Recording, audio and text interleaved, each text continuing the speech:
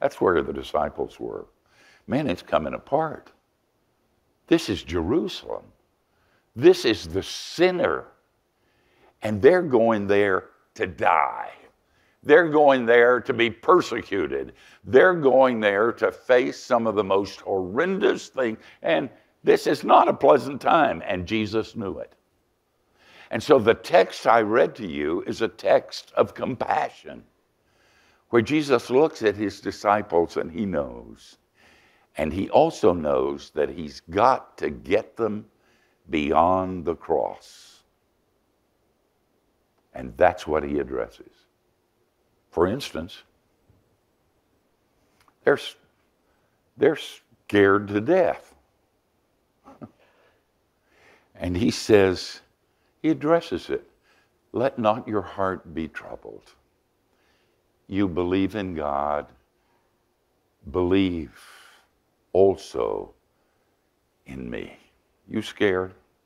Me too.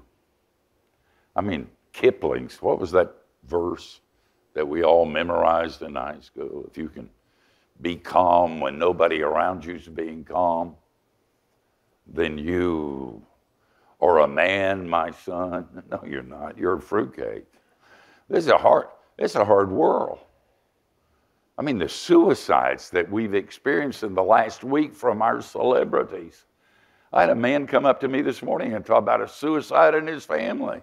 It's a hard world where it's easy to be rejected, to be on the outside when you want to be on the inside.